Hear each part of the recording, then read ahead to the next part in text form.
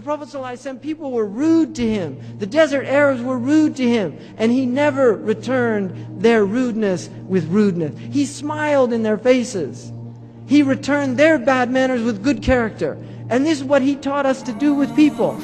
And we have to, it's mujahada, we have to struggle.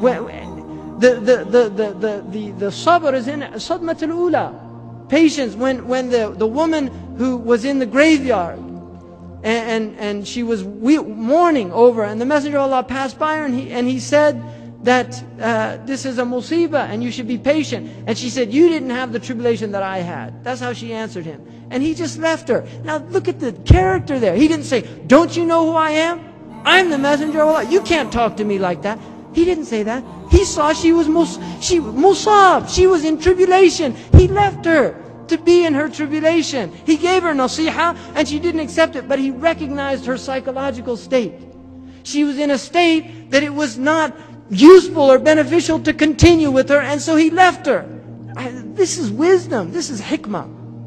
And then he went to his house and somebody came by and he said, don't you know who that was? That was the Messenger of Allah. Suddenly remorse entered her heart. Astaghfirullah. And she went to his house and knocked on the door. Ya Rasulullah, I didn't know it was you. And the Messenger of Allah said, patience is in the first calamity, when the first thing hits. That's when, in other words, when the calamity hits, patience that Allah wants is at that point. That's the point. Allah does not want you to lose control.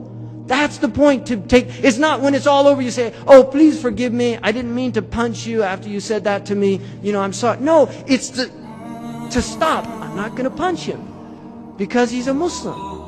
Right? I'm not going to do that. I'm not going to engage. I'm not. And that is mujahada. That is learning to suppress the nafs for the sake of Allah subhanahu wa ta'ala. Because we're here for Allah. We're not here for, and this is ikhlas. To do it for Allah's sake. Really, to do this for Allah's sake. To forgive your brother for Allah's sake. To forgive your sister for Allah's sake. Not for them. To do it for Allah subhanahu wa ta'ala. Really. There's people in here that haven't talked to their brother or their sister, or some of them to their mothers and their fathers. Don't be that person.